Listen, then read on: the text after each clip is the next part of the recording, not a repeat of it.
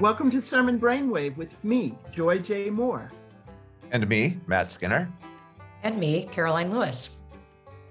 It's the third Sunday of Easter, which falls on May 1st, 2022. And our first reading is Acts chapter 9, verses 1 through 6, or you can read all the way through verse 20.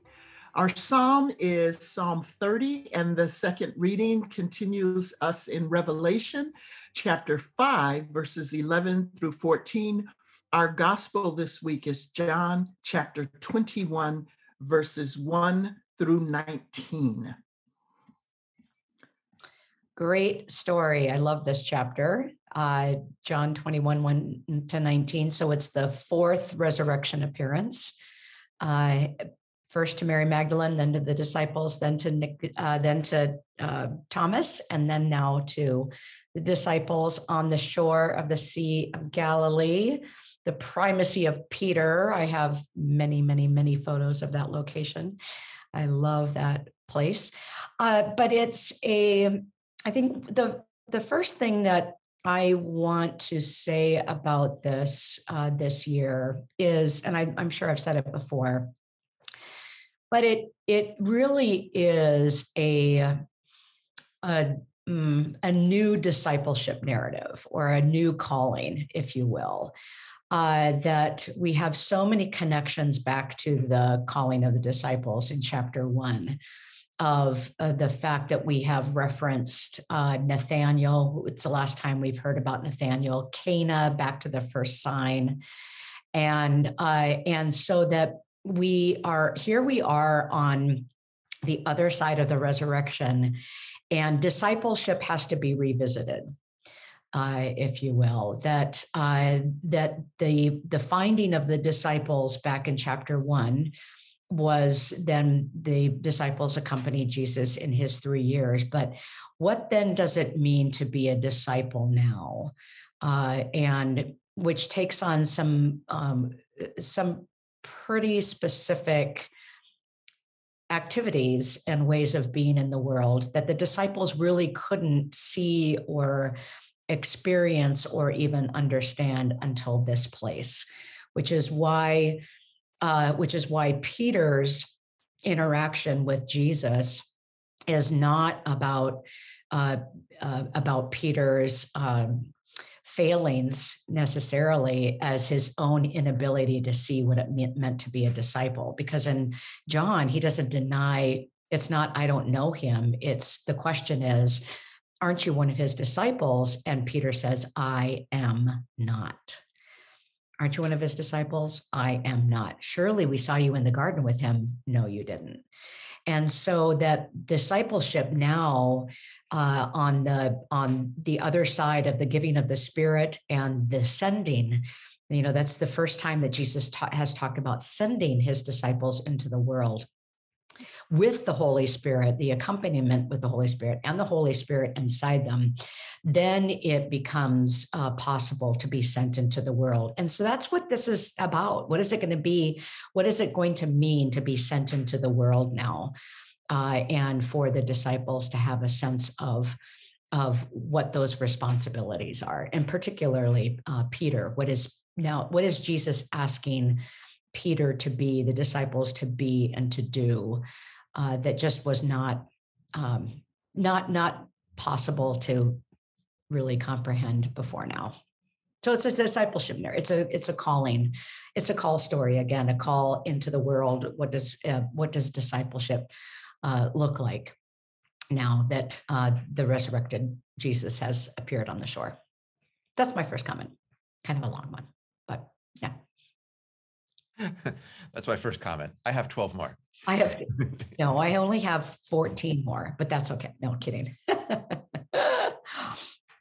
I think one of the challenges of preaching the story, but understanding the story is getting the emotions right. And maybe we can't get them right. And maybe that's part of the power of it. Is, are we supposed to criticize Peter when he says, I'm going fishing? Some people will say, well, he's now kind of rescinded his vocation and has somehow slid back to something. I'm not so sure that's correct.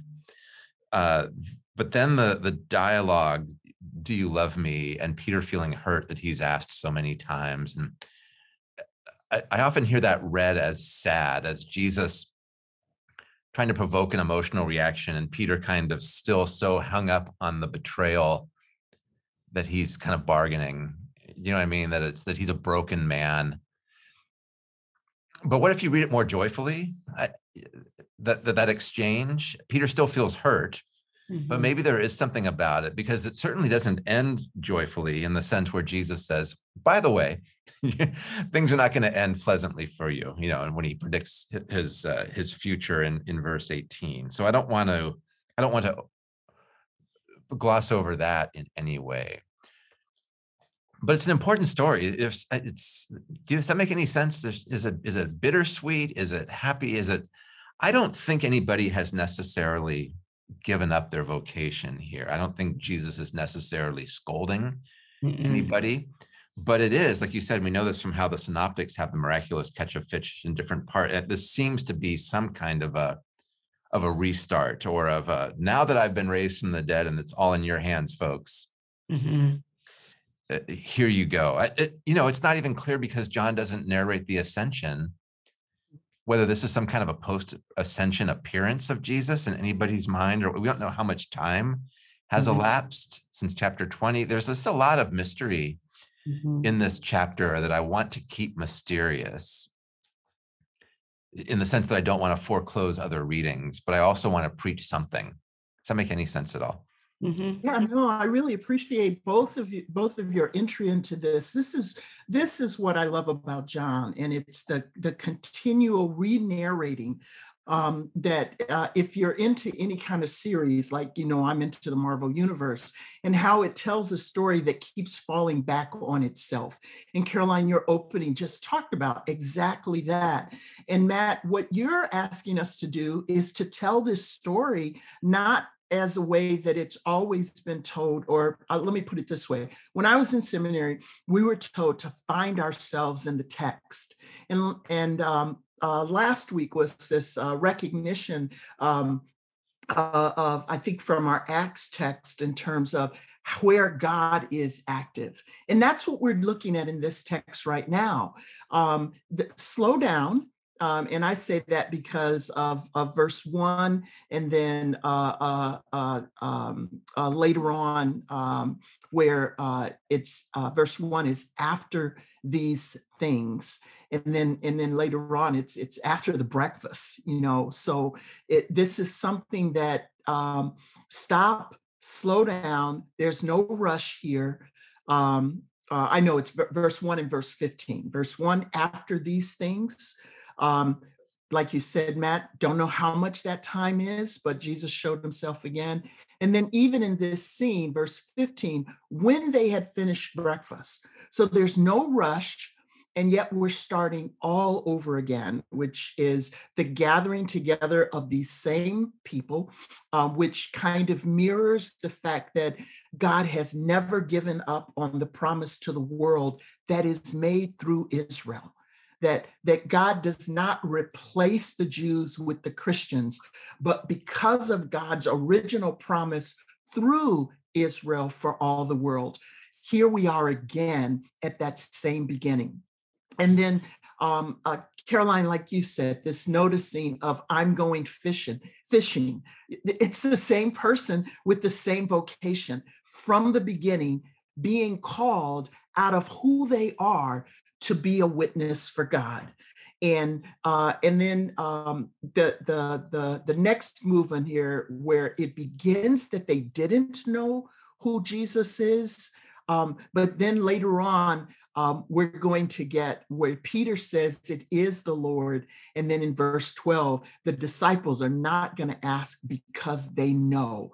So how do we get to that point where what we're talking about is not who am I in this story, but who is God made known in Jesus? And what is God doing so that it is completely undeniable, totally recognizable that this is God, and that God is keeping God's promise, and that God is not giving up on us. And then at the end here, I love this. Matt, of asking for it not being a sad moment of Peter's failure, but rather the confidence that Jesus continues to show in humanity at large, despite our failures and despite our walking out on this story. If you read that repeated narrative that is woven all the way through how John narrates. And so the responsibility to feed my lambs, to go and care for creation. Why do you do it? Because you love me. Not because I'm right, me speaking about myself, not because I'm saved, me speaking about myself, but because of my love for the Creator. I will demonstrate that in my caring for the creation. And I just think that that is a rehearsal of what John has been telling us all along. And it's a new way of reading the story that I would hope would cause folks to see God, to see God's action, and to recognize that God hasn't given up on us. And that's good news. Well, and I think, yeah, and I think that how do you read that section and what that's all of what Jesus is asking Peter to do? That what both of you were talking about really does hinge on a couple of things. One is that this language of love, we have the love commandment coming up on the 5th Sunday of Easter, but it's worthwhile for the preacher to remember that from the farewell discourse and bring it to here. Love one another as I have loved you. Well, why? What is that? What is the meaning of that love? It's so that love that God has, that Jesus has, can be experienced and replicated and ongoing, even in Jesus' absence. And so there's that mutuality, reciprocity here. And then Jesus is not asking Peter to do just anything. He's asking Peter to feed my sheep, tend my sheep. And the only other time this language is used of sheep, tending sheep, is in John 10, where Jesus himself has been the good shepherd. The good shepherd lays down his life for the sheep. No one takes it from him. The good shepherd leads the sheep in and outside of the fold, and they find pasture, and so that they may have life and have it abundantly. And so essentially, Peter's being asked to be that shepherd now.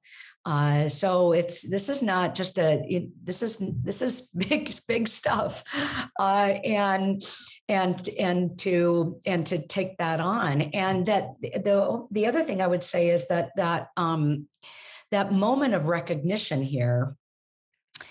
For Mary, it was her name being called for the disciples.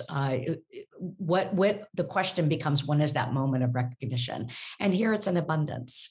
It's in that moment where there's so many fish, 153 of recognition, and then to go from that abundance to another meal that Jesus hosts. There's no Lord's Supper or Eucharist or whatever in the Gospel of John. It's in John 6. We talked about this last week with Thomas, of Jesus offering his body once again, and then you have this other meal of sustaining. This is pasture. This is sustenance. This is abundant life. And it's those promises that then make it possible for Peter and the disciples to tend the sheep and care for the sheep. And go back to John 10:16, I have other sheep that are not of this fold, and I must bring them in also. So Jesus is sending them into the world to do what he did. I think that's really important, especially the tending of sheep is really big stuff, because it sounds a little romantic when this is read sometime, or humble. But yeah, this is, you are taking over my work. Yes. Which probably has some connections as well to the giving of the Spirit and how Jesus describes that in John's gospel about binding and loosening. But that was last week. Too late to go back to that one. But I think that's really significant. And in terms of talking about how does this intimacy get lived out now, especially for a gospel for John that often is treated in really individualistic terms of individualistic spirituality. But this is now a way of reminding us of what kind of community the church is corporately, as the place where that same intimacy with God is discovered and fostered. Mm-hmm. And it's, as you're pointing out, Matt, it's naturally in this text, which is so often used individualistically. Yeah. Yeah. What does it mean to be like Christ? It's to do the things that Christ was doing, that Jesus was doing. And that's exactly what we're being, that is exactly what the followers of Christ are being invited to do at this point. Yeah, I say this in my commentary, and I said it in a workshop that I led several weeks ago on these passages. But the fact that the charcoal fire is here, and the only other time the charcoal fire is mentioned is at the denial of Peter, and so where Peter said, "I am not," but here Jesus is saying, "Oh yeah, you are." This is the time to say the I am, that you are now the I am in the world when I cannot be. And so it's not a lovely little pastoral scene with, cute little sheep and the shepherd, following the shepherd. It's the stakes are, you have to read this passage in context with chapter 10. And the stakes are high because God so loved the world. And how is God going to do that without the disciples being sent into the world and being that love in the world when Jesus is not there? Great story. Yeah. Before we move on, I just want to register my frustration that another Easter has come during year C, and I still have no idea what the 153 fish represent.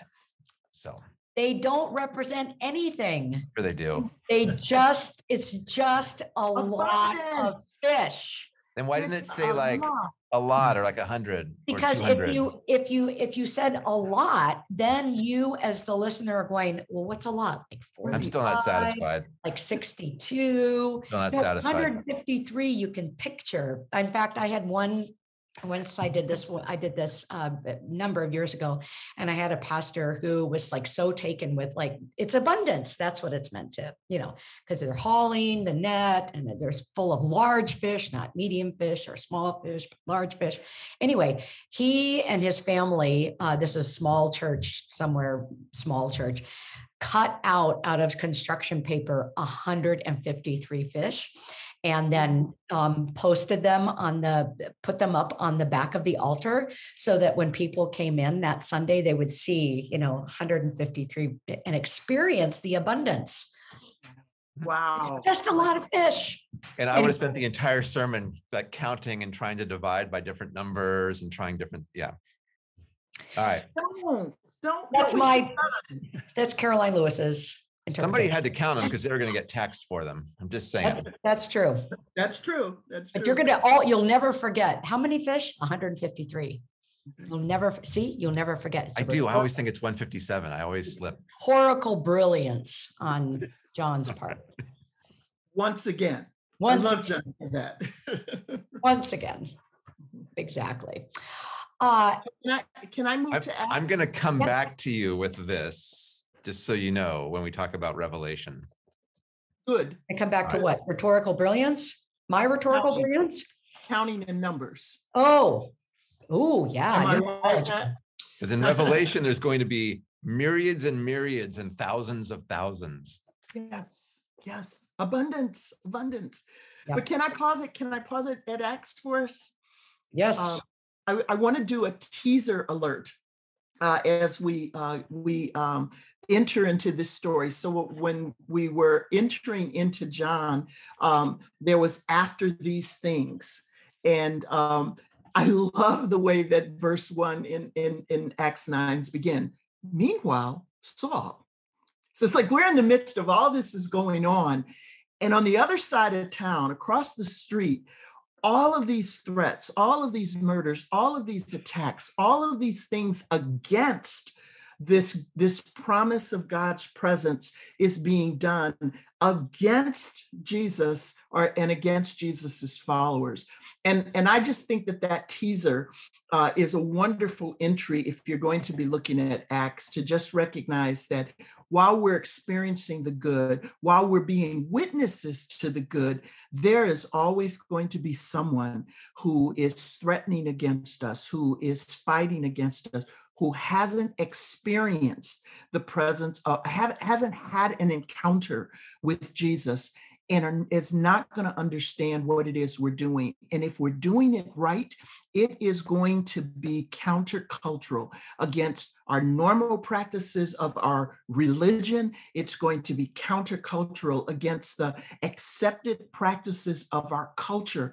And the only way that we're going to be able to move into it, into the abundance and the peace and the promise that it offers, is if we have an encounter with Jesus. So I'm going to say what I've been saying these last few weeks, and that is, preach these in such a way that Jesus shows up and people recognize that this is the Lord. Awesome. People should be falling down, unable to see this Sunday. Yes. Or they should be showing up in the Ananiases of the world. I have my own teaser. I'm working on a sermon on this text for the Festival of Homiletics in Denver in a couple of weeks. So I'm really hoping you two can help me with some details. All right. If you're going to preach on this text, by all means, go through verse 20. If you're just reading it and you're going to refer to it lightly, you can stop at verse 6. But if you're going to preach on this is a story about two men, both having encounters with Jesus that are transformative for themselves and for the broader church. And that needs to be a focus of the preaching, I think. So this is not just Saul's story. Again, it's one, we talked about this last week. This is in Acts now, the reminder, to use your words, Karoline, that God is loving the world. And so it, just as we have in John, the various ways that people recognize Jesus, that's what we have here. Is, again, it's not an individual story. So definitely, Matt, hold on to that. I don't always agree with the theological interpretation of Rob Lacey in his book, which is kind of a contemporary translation of the Bible called, I believe the book is called Word on the Street. But I do love what he does here to have us recognize the kind of bully that Saul represents. I remember this is a paraphrase, trying to update. And it's not quite as theologically grounded as, say, Eugene Peterson's The Message, but it does that kind of flair. And I love what he does, because it gets at what you're looking for, Matt, which is the recognition that this is not just about Saul. This is about different people having this incredible encounter and how it transforms their life. Rob misses the fullness of I think of what you're doing or what you're calling us to do, Matt. But I do like the fact that he challenges us to look at this in terms of real personalities encountering Jesus. It is, and the threat is tremendous. So I'm wondering how that gets rendered in verse 1. One of the things I find that's interesting about it is Ananias looks like a prophet in prophetic call narratives, and usually prophets minimize their own gifts or their own worthiness. Right? I'm not the right one to do this work. Woe to me, I'm a man of unclean lips. What Ananias does is he criticizes Paul's credentials, right? Yeah. Lord, I've heard a lot about this man. I mean, so that's interesting, right? What happens when God calls somebody to the church and those in the church say, yeah, but not them. I mean, that's part of the prophetic repartee with God, or the struggle with God. it's a reminder, I think, of the communal aspect of how Acts is imagining this church of people of the resurrection, that it's because Paul is such a towering figure in the book of Acts. He's virtually a superhero with all of his gifts and his cunning. But I think here's this reminder that he's called into a community, and he's going to change that community, and that community is going to struggle with him, his personality, his very body, as much as his message. And that he wouldn't be called without that community, that, without Ananias, where would Paul be right now? It doesn't go well for him, right? At the end of chapter 9, he would have died in the city. They had to sneak him out in a basket. If he didn't have folks around to help him, he probably wouldn't have survived to chapter 10. Yeah. And I think that's, you think of the call of Paul, right? And even looking at that in artwork and whatever, and you're just so focused on Paul. And then, because then Paul goes on to be Paul, and then he wrote a couple things that end up in the New Testament. So, but yeah, where would he be without Ananias? And I think that's a beautiful homiletical question. Where would you be without the ones whom God sent to intercede and to bring you into the community you find yourself in, or when your faith is feels like you're on the side of the road somewhere, and who is your Ananias? I think could be. Can't wait to hear the sermon at the festival. I can't either. I can't wait to have it written. Thanks for your help. I've got some notes here. I'm preaching on John 20, so yeah. There you go. We all go to our strengths, don't we? Yep, we go to our strengths. Yes, in that venue especially. Psalm 30. Any comments about that before Revelation? Well, I wish Rolf were here, but for this, yeah. Go ahead, Joy. I'm just going to say Psalm 30 has a real powerful, is the verse 11 is real powerful for me, just because of the testimony of a woman who was living with cancer. And in the midst of it, just before she died, she kept this incredible journey for the 9 years of living with cancer as in her 30s. She died before she was 40. But in her journal, the last legible entry that she wrote was a testimony to God, where she says, "You have turned my mourning into dancing." And Matt, when we were talking about, as I was listening to both you and Karoline talk about Paul, another piece of that is Ananias, who knows the reputation of Paul before his encounter, has to trust the work of the Holy Spirit in Paul to transform him. And that's a whole nother turn of what does it mean to recognize that the Holy Spirit can dramatically take the worst and make good of it. And in this woman's life, the dying of